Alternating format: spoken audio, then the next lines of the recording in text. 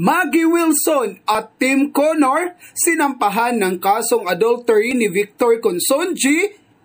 Ang nasabing kaso ay naisumiti na sa Regional Trial Court noong June 30, 2022. Pero ang court document ay nagsimulang kumalat kagabi July 15, 2022.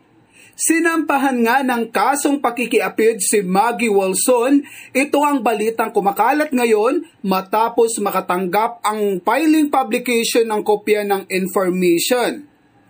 Ayon sa court document na natanggap ng News 5, isinampa ni Taguig City Senior Assistant City Prosecutor David Michael Go ang kaso sa Regional Trial Court ng Taguig noong June 30, 2022.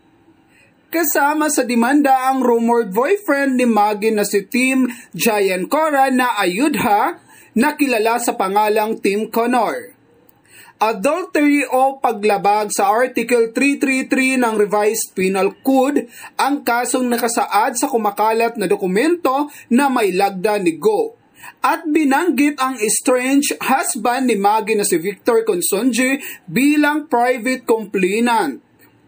Nakasaad din dito that on or about the month of February 2022, more or less in the city of Taguig, Philippines and within the jurisdiction of this honorable court, the above-named accused as a group and in conspiracy with each other did, then and there, willfully, unlawfully, knowingly, and feloniously commit the crime of adultery, by then and there having sexual intercourse with each other despite the fact that accused Wilson is a married woman who is married to private complainant Victor Sid Consunji. And while accused Ayudha, who is not the husband of accused Wilson, had carnal knowledge of the latter, despite knowing her to be married to the private complainant, much to the latter damage and prejudice, and violation of the above-cited law. Lumitaw ang mga kopya ng demanda labang kay Maggie ilang oras matapos na i-post nito kahapon, July 15, sa kanyang Instagram ang video tungkol sa di umano'y illegal na pagpasok ng mga opisyalis ng VCDC at DMCI, mga kopyang parihong pagmamay-ari ni Victor sa kanyang tahanan.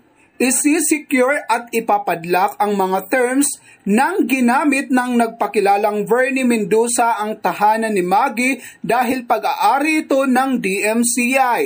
Inakusahan ni Maggie ng harassment at intimidation ang mga taong sumugod. Wala raw siya ngayon sa bansa kaya humingi siya ng tulong sa pamahalaan at sa publiko. Aniya, I urge our government and others to please step in and do something immediately. I plead with you and the online community to help me raise awareness that this kind of human rights harassment happens in the Philippines, especially to women day in, day out. Ang mga kaganapang ito ay taliwas sa inaakala ng marami na maayos ang paghihiwalay ng dalawa noong September 2021 based sa official na pahayag na inilabas sa social media ng dating beauty queen. Ang laman ng announcement noon ni Maggie, "We want you to hear it from us directly. Vic and I have made the difficult decision a while back to separate. It's been challenging to say the least, but we want you to know that there is no animosity between us. We will always love and support each other no matter what. We will always be family as we share a beautiful son Connor together. We have remained really good friends and partners and will continue to do so. Both of us want nothing more than for each other to be happy. We'd like to ask for your kindness, understanding, love, and support as we navigate this new chapter in our lives." Pero magmula noon, 2 beses nang nag-post si Maggie sa social media tungkol sa di nila pagkakaunawaan ni Victor.